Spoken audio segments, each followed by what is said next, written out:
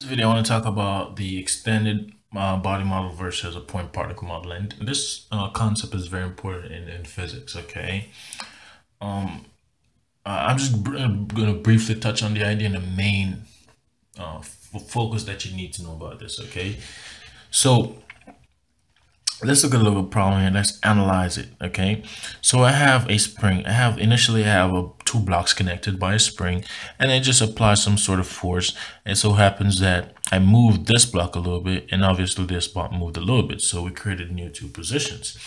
So my question to you is, as a point particle model, how much work is done? And this is where this becomes very important, and this is where you're gonna explain the difference. Okay, so if I'm looking at this, we know generic formula for work. We know the work is equal to the force dotted into the change in displacement. Okay.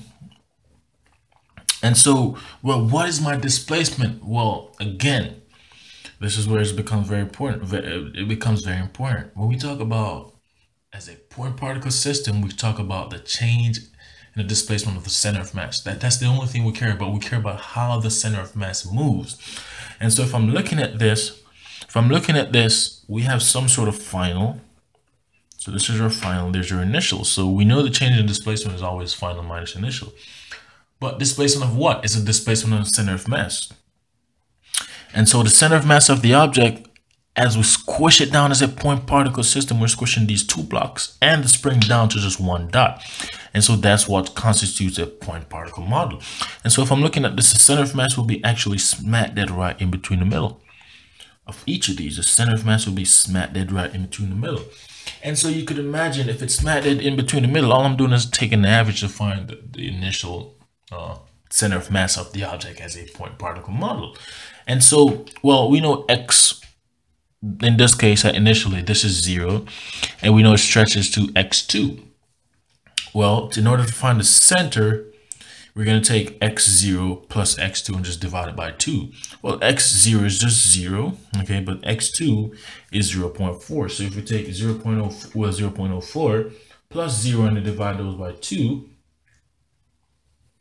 yeah, we get the initial displacement. We take the initial position of center of mass to be 0.02 meters. Okay, now what about this one? Now that we have two numbers and not 0, well, x1, well, that so happens to be 0.02. So if I take x1 0.02 plus x3 0.13 and I divide that by 2, I get the position of the center of mass is 0.075 meters. Okay, and so you can imagine the change in displacement of the center of mass would actually be 0.075 minus 0.02. Okay, and so in this case we get the force, we get the work to be the force which they gave us, which is 7 newtons. Okay, so we get 7 newtons multiplied by 0.055 meters. Okay, and so if you multiply this by 7, you can see that the work done on the system as a point particle system is actually 0.385 joules. Okay, so again, we care about where the displacement of the center of mass as a point particle system. Now my question to you is, as an extended body system, how much work is done? Well, now it's different. We care about where the force is being applied. The extended body system, we care about where the force is being applied. Exactly where the force is being applied. And so if I look at the object, I see that my force is being applied to block 2 and block 2. So we'll look at it from an extended body system. And so we know the work is equal to the force times the change in displacement. And this is center of mass, but so this is the force times the work change in displacement. But because we care about where the force is being applied, as an extended system, we take x3 and minus that from x2 because we care about where the force is being applied. And so we know x3 is 0.13. If we subtract that from x2, which would be 0.04, we know that as an extended body system, the object actually moved 0.09 meters. Okay, we know the force again is 7 newtons, and so we multiply that, we get 0.63 joules. So again, you can notice the difference, and that's a strikingly big difference with extended versus point particle system that I want you to realize. Also, another important concept I want you guys to realize is that point particle systems, as a point particle model, we only have translational kinetic energy.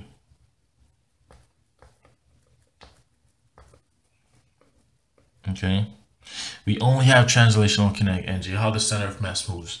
Okay, so that's very important. Now, when we talk about the extended model,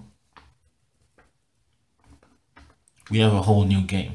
Okay, because we care about where the force is being applied. In this case, you could see that if we treat this as an extended model, you could see that we still have translational kinetic energy.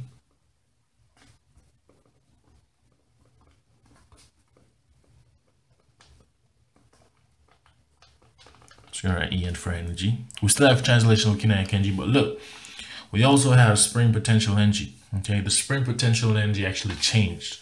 Okay, so we have spring, I'm going to just write potential energy. And what else do we have? Well, we also have vibrational energy. Okay, we also have vibrational kinetic energy. In this case, vibrational KEN. Okay, so vibrational kinetic energy. So did I want you to know exactly what energies are present here? No, but what is my point? My point is, as a point particle model, we'll only have translational kinetic energy. As an extended, now we gotta look at exactly where those forces are being applied. And so if I'm looking at that, there's gonna be more than just translational kinetic energy. Okay, so that's a big striking difference between the treating an object as a point particle system versus an extended. Extended, we care about where the force is being applied, displacement of where the force is being applied, versus a point particle model, we care about that center of mass, the displacement of how the center of mass moves.